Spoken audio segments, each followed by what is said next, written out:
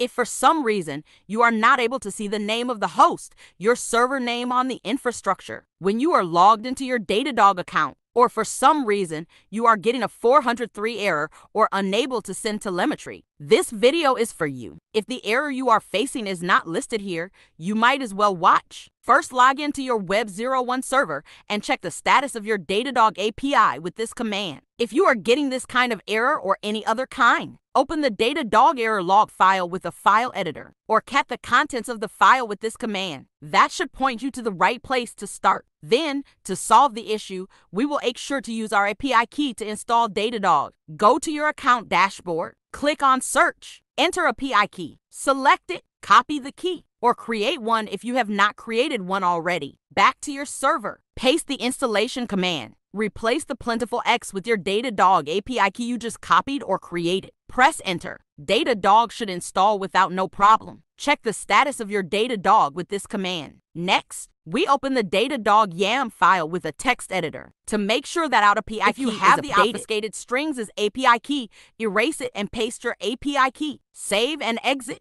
Restart the Datadog. Wait a few minutes. Go to your account dashboard. Select infrastructure. Check if host is showing. Since host is not showing on the infrastructure yet, we will go back to our server and we will check if Datadog is indeed retrieving the host name. By default, Datadog retrieves the host name and display it on the infrastructure, but our server environment might prevent it from doing so. We will have to manually set a host name in the Datadog YAM file. First, we use the grep command to check for the line number that contains the host name in the Datadog YAM file. When we find it, we will uncomment it because it is commented by default. With this command, we see that the host name is commented and on line 88. We will open the file, uncomment it, and paste our server name. But first, we will retrieve our server name and copy it with this command. Open the Datadog YAM file, set number, go to line 88, uncomment it, replace host name with our server, restart Datadog, check Datadog status, wait a minute or two, go back to dashboard, check if host is available. If you still cannot see the host on infrastructure, next is to check the permission of the API key used in installing Datadog.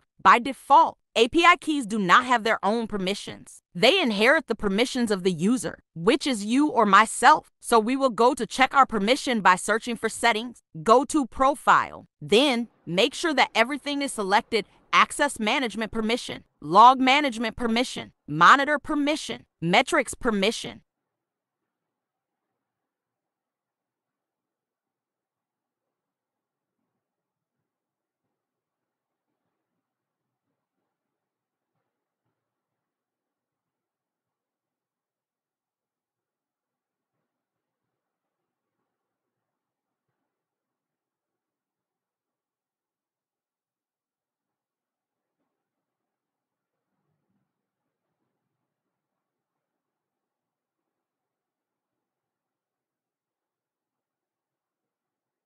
After selecting all the permissions, search for API, create a new key, because the already existing keys would have the previous permissions. Then copy the new key, go back to the server, use it to install Datadog again. Open Datadog YAM file, update the new key, restart Datadog. Like and subscribe if this helped you.